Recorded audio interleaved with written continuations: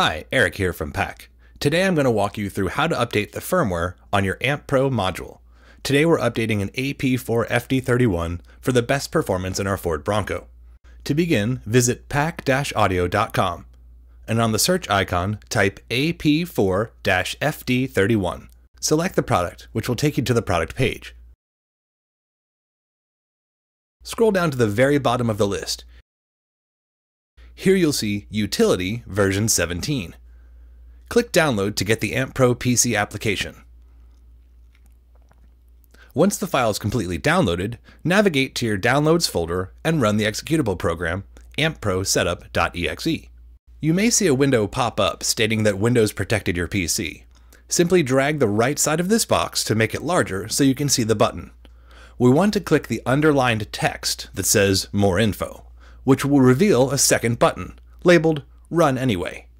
Click this icon to install the AmpPRO program on your computer. Click the checkbox to agree to the license agreement, and then click the green Install icon.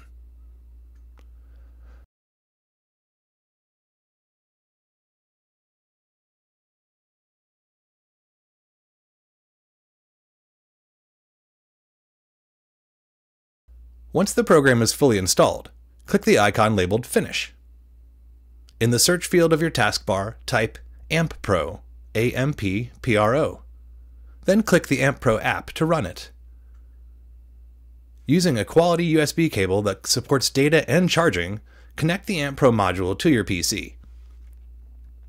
When it's connected, the amp will show the current firmware on the module. In this case, it's application version 17. So now we navigate back to the pac-audio website. We're going to scroll to the top of the list this time and select the latest firmware, which happens to be version 18, and then click Download. Return to the AmpPRO app on the PC. Select the firmware icon, then click Select File.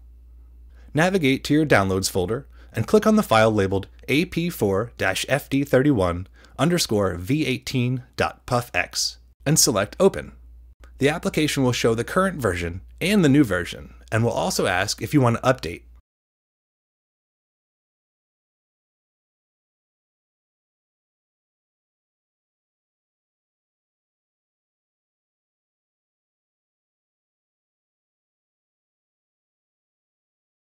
When the programming is complete, you should see a message indicating that the firmware has been updated. It's possible you'll get an error message like this that states, "Failed to restart the chip." In this case, just click OK. Then click the About tab. Disconnect the AmpPRO module from the USB cable, and then reconnect it. When reconnected, the app will show the current firmware version. In this case, we just confirmed that the module has been successfully updated to version 18. Now we're done. We can disconnect the module from the USB cable and install it into the vehicle. I hope you found this video helpful. Thanks for watching.